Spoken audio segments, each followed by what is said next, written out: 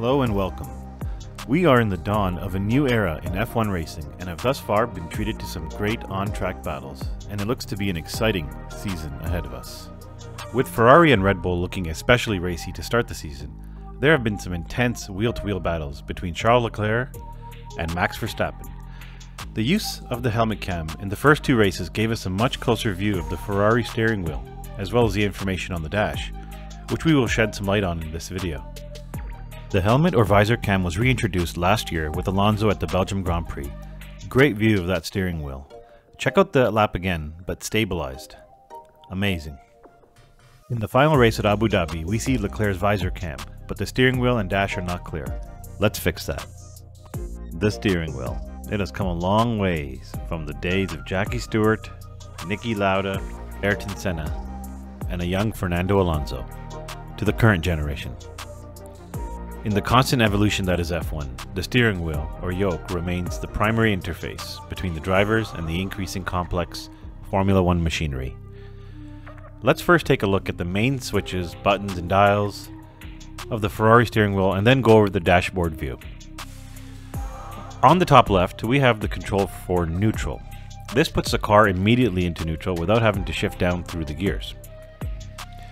On the top right is the pit lane speed limiter. This sets the upper limit when in the pit lane. This is usually set to 80 km an hour at most circuits and 60 km an hour at some circuits. Over here is the pit confirm, which the driver presses to acknowledge that they will enter the pits. You'll often hear the engineer ask the driver to pit confirm. You're pressing the pit confirm button.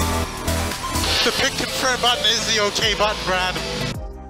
The radio button allows the driver obviously to communicate with their engineer or the team. The charge button here on the Ferrari steering wheel puts the power unit into charge mode. This controller button won't actually harvest energy, but rather toggles the charge mode. The harvesting of energy would occur automatically in defined locations through a circuit mapping in the software. On the left handle is the SOC, or state of charge. This control has to do with the deployment of that stored energy, and here that rate of energy discharge can be selected. The diff, or differential control, for the entry, mid, and exit of a corner is controlled by these rotary switches. The diff control allows you to tune the amount of rotation difference between the inside and outside wheels when going around a corner, which travel different distances and therefore different speeds. The oil button sends an additional quantity of oil into the engine when it's needed. For the bottom half of the steering wheel, I will just go over some of the main controls here. Over here, the brake shape, as Ferrari refers to it, otherwise known as brake balance or brake bias, changes the braking force applied to either the front or rear brakes. This can be tuned throughout the circuit as needed to adjust to varying grip and cornering conditions for optimal braking. The drive mode selector is the main scenario control, and a few modes to note here are push mode, used for qualifying, race mode, formation lap mode, and warm-up mode, which warms up the engine. The engine dial here is the control for engine power, with 1 being the maximum output. Depending on race conditions, this would be adjusted for a variety of reasons and tactics. The other remaining dials offer further fine-tuning and modes for strategy and specific scenarios. Let's turn our focus to the screen on the steering wheel to explain what data elements the driver can see. Here we see the layout of the Ferrari dash as seen by Charles Leclerc at the Bahrain Grand Prix in March. This is the main dash that is used. There is a condensed version of this, but I will get to that later. On the top left, you have the previous lap time, and on the top right, you have the delta of that lap time to a reference or target time, which the engineer can adjust throughout the race.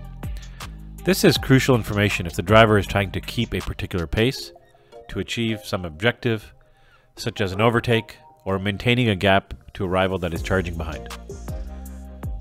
The 4 numbers around the large central gauge are for the tire temperatures for each tire relative to some baseline. It's unclear whether this baseline is provided by Pirelli or that it is internally derived target temperature.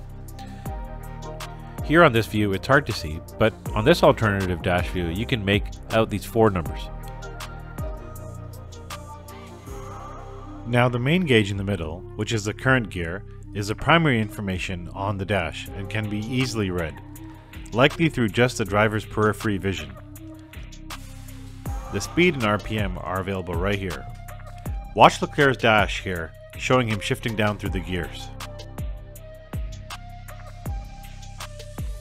This figure on the right is the brake bias or balance. This is set by the driver on the steering as shown earlier, and here he would get a clear readout as to what that current setting is. The lap number indicates just that, the lap number. Along the bottom is the battery state of charge. This number gives the battery pack charge level, and below that is a visual representation of that charge level. Here you will see during the Saudi Grand Prix, Leclerc will deploy the battery pack, and you will see the indicator showing decreasing charge remaining. On the bottom right and right edge of the screen, there is another number with a graphical indicator. It is believed this has to do with the battery regen, as we can see here with Leclerc under braking. We can see it changing.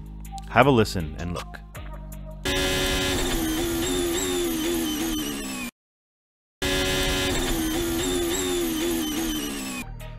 I wanted to end by showing an alternative view the driver has access to. It shows some additional information. Here we see a -2%, and then also this figure of +5, which I believe has to do with some reference to number of laps. We will be releasing a follow-up video to further explain some of these additional components. Thank you for watching, and please subscribe for more videos on F1 news and analytics. We will be releasing new videos weekly. Until next time.